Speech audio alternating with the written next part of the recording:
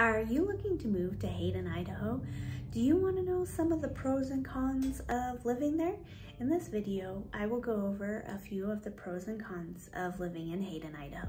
A con of living in Hayden, Idaho can be that housing tends to be a little bit more expensive in Hayden.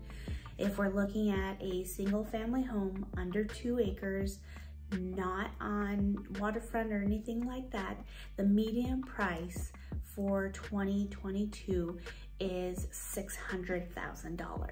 A question that we get asked often and can be a con is Northern Idaho affordable to live? And the short answer is no, it is not affordable to live, but it hasn't been affordable since 2018. A lot of that has to do with the cost of living tends to be higher, especially for housing and rent in this area. And that has gone up dramatically in the last 2 years. One of the cons of living in Hayden, Idaho is that there is an airport that is near. Now it is a smaller airport. It does not have a tower, so it is a see and be seen airport. There are a lot of small planes that go in and out of that. So if you do not want to be in an aircraft flight zone, then make sure you look at the maps, because there are a fair amount of homes that are affected by this, mostly in Hayden, but also in some of the other towns in North Idaho.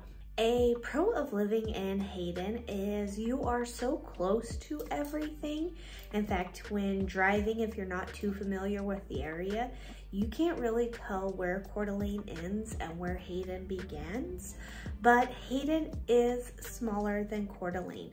The population for Hayden is 16,194, which makes it the 17th largest city or most populated city in the state of Idaho. One of the cons is the cost of living in Hayden tends to be higher of all the areas.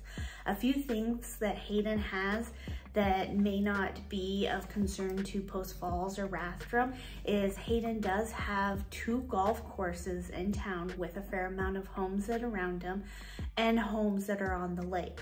The cost of living in the state of Idaho is $97.7, whereas the overall cost of living for Hayden is $110.4.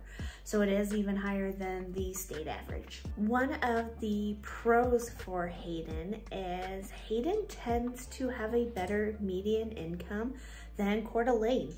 The median income for someone living, or household income for someone living in Hayden, is just right about $58,000 a year. A pro of living in Hayden is how close they are to their own lakes. We have Hayden Lake, which is a larger motorized lake. We also have Avondale. Now, Avondale is a private lake, non-motorized, but as long as you respect other people's boundaries and their docks, you can go and fish in canoes on that lake. That is also right between Avondale Golf Course and Hayden Golf Course. So there's a lot of recreational right there in Hayden. Also, not that far north, you can get into the Panhandle State Forest just going off of Hayden Creek Road, or even going all the way up to Bogle. A con can be here recently, and I say probably within the last 5 or 6 years, because I don't remember it happening when we grow up, but in either August or September, when the wildfires are going, we tend to get unhealthy air. It just depends on how long it stays. This year, 2022, we had it for probably about 5 or 6 days. But I remember a couple years ago when it was out for almost 3 or 4 weeks of unhealthy air, to where kids couldn't go outside at school or be out there. So we do have those. It just depends on the year, how bad it is, and the wildfires that are around us. This next one's a personal preference. I call it a pro, my husband calls it a con. So it all depends on what you prefer, but we do get snow. And depending on the year, we can get a fair amount of snow. We can, depending on others, we can not get a lot. It just really depends. I love a white Christmas, and I do remember there a couple years ago that we were pushing up to Christmas and not any snow. But then we've also had February where we've gotten more snow than the state of Alaska.